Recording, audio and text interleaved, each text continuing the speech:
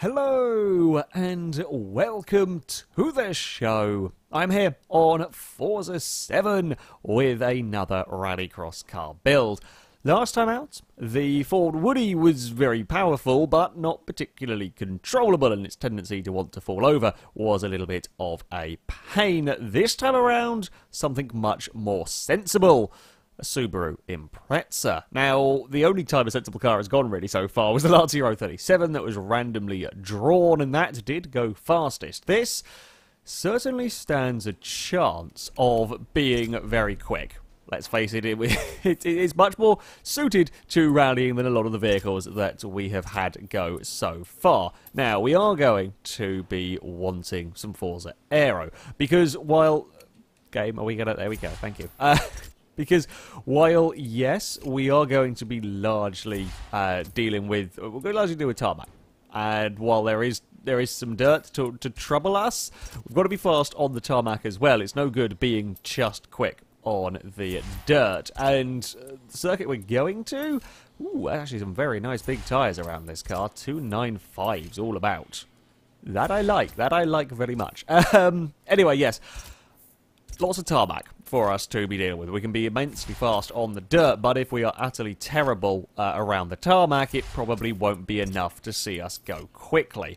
The Subaru has got plenty of PI to play around with, and it makes sense to me to focus heavily on the handling for this vehicle. We have got a long straight, absolutely, but getting this car quickly through the corners is going to be very important as well. And you know, the Virginia South layout that we're using is quite technical. There is a mighty straight, that is for sure, but the rest of it is pretty damn technical, to say the least. Now, we'll come back to things like gearbox and driveline and so on.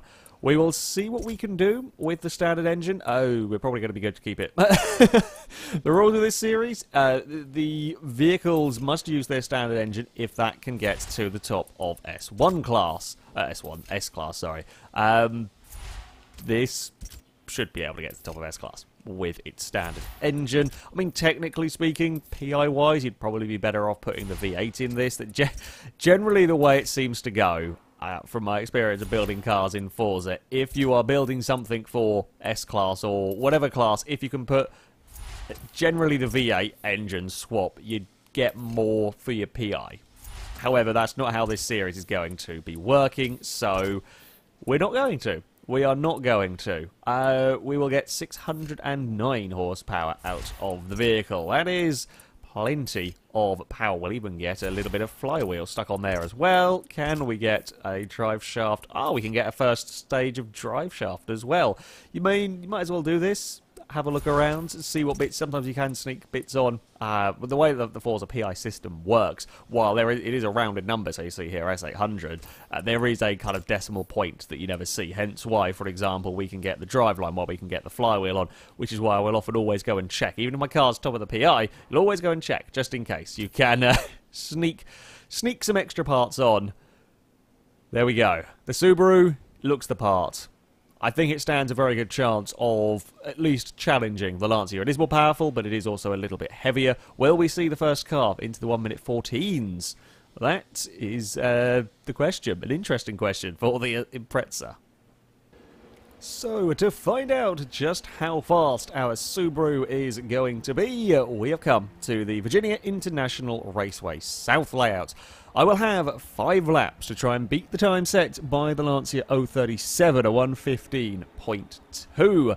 The Audi Quattros are 15.8, and then we're in the 16s and 17s with the cars further down. I expect this to be able to get near the front, certainly challenge the Quattro. Whether it's going to be challenging that Lancia or not, I'm not 100% sure, but certainly against the Quattro, we would expect to see some rivalry there. Straight line speed, what are we going to be looking at in towards turn 1? Not quite as fast as the Woody, I don't think, but good brakes. We can be later on the brakes down here, as we would hope, let's face it. We would hope that, as ever, there's that understeer on the exit. Oh, get back on the circuit, please, Subaru. We'd expect better brakes, and indeed we do get them. Up over the crest we go. Try and not end up in the tyre bundle on the outside. Actually, it does get stopped pretty damn well down here. Now, feed the car through that section. Okay, it's a little bit squiggly on the exit, but I am I'm okay with that. This is still, at the end of the day, just a tester lap. It's from a standing from rolling start, sorry, but not full race speed rolling start. So yeah, it doesn't matter. It doesn't matter too much. Very scruffy out of the second chicane, which is also, I say chicane, sorry, more second hairpin. It's a little bit of an awkward rejoin onto the circuit. Not sure we are quite able to be flat out around that corner, but it's a lot better than we have been with the last few cars. Certainly far better than the Woody. I don't think the Lancia could be flat out either around there. I think the front of the Lancia picked up a little bit. If I am remembering correctly, it's 20.5 from a scruffy opening lap.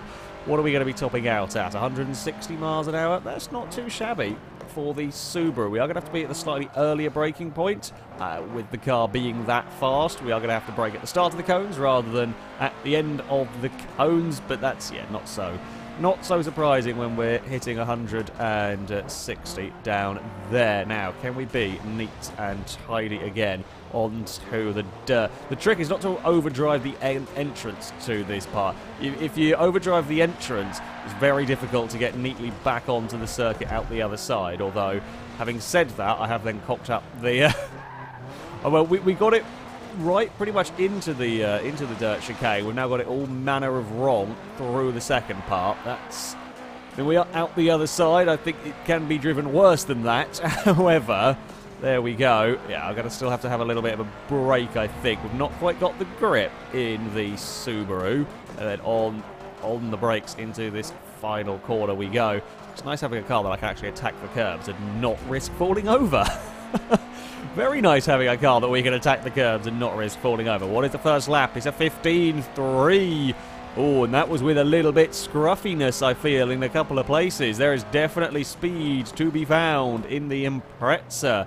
Into the 14s might not be that much of a stretch for this car. It nicely does it out of that. You've got to be really patient with the throttle out of turn 1 here. Really very, very patient with the throttle out of turn 1. And, well, that was pushing my luck under brakes there. Now, can we get that nice and tight on the way in? Ooh, it's a little bit... Yeah, we've kind of overdriven the second part. However, we are all back onto the tarmac okay. And this time we're not out so wide on the run into the hairpin. Now, just don't stall the car as we go through there. That felt neat. Whether it's fast or not, it was fast. Oh, that was very fast indeed through all of that. We're almost a second up. Again, neat and tidy. Doesn't look spectacular, but neat and tidy is the way to get lap time, although that's not neat and tidy. Pushed it too much on the way into the final corner. Oh, damn it. It's a interesting final corner that you get here at Virginia. It's it's another 15.3. There's definitely, we've got a couple of laps. Got a couple of laps to get that time done. Yes, interesting final corner here. You kind of brake in for the first part, and if you get it spot on, you don't really have to change steering angle. You kind of just bring the car slow for the final tighter part, of the turn. It's an interesting experience. Overdriven there. That's okay. This lap here's got a little bit awry as well. We will probably be okay through this dirt section, but clonk on the way in is going to have killed the lap time. Well, we're going to have one lap. We're going to have one lap in which we're going to have to go, well, we're going to have to get it right. There's nothing like a high-pressure lap. Now, this is hardly the first time in one of these series we've had that as a situation, you know, where there's clearly speed and you've got to pull it all together.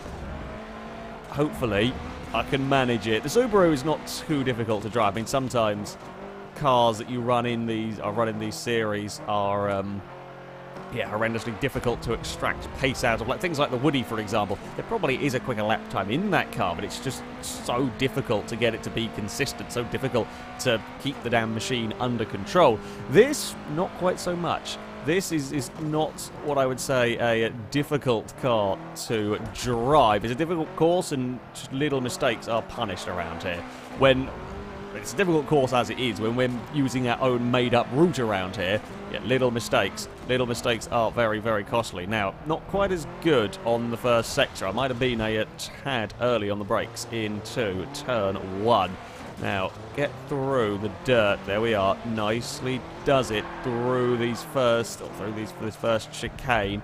Again, try and hold it relatively tight on the way through the hairpin as well. Oh, it's a little bit of a stall, but we are through there okay. And out the other side, that's the sort of line I like to see. That's the sort of line I want through all of that. And we are indeed up. Now, this is up on that previous best lap, which was good up until the final sector. So to found even more speed through there is not bad going. I don't exactly the same thing, not as wide this time though. I think I'm carrying so much more speed down there than I have been previously that my normal braking point just wasn't working. I don't think it was as bad though, and indeed it wasn't.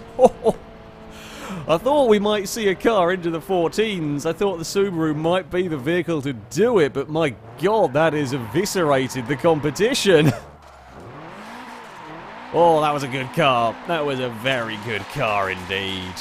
A 14.3. That is definitely worthy of some celebratory donuts for the Subaru.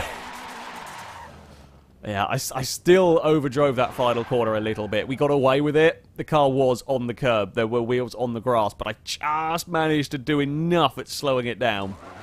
Just managed to do enough at slowing that down to not have that really affect the lap time too much. Maybe a tenth, possibly, in all of that.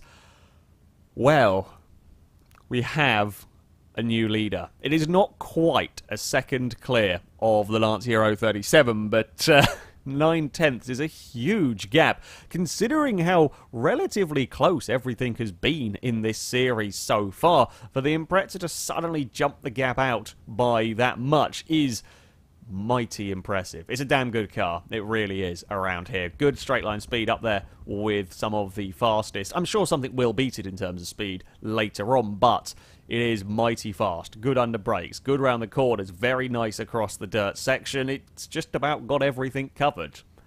So there we go. We have a new leader. We have a new and very impressive target time. As ever, if you want to leave suggestions for what cars you want to see tackle this course next, please do in the comment section. Well, that's going to be it from me. Thank you very much for watching, and until next time, goodbye.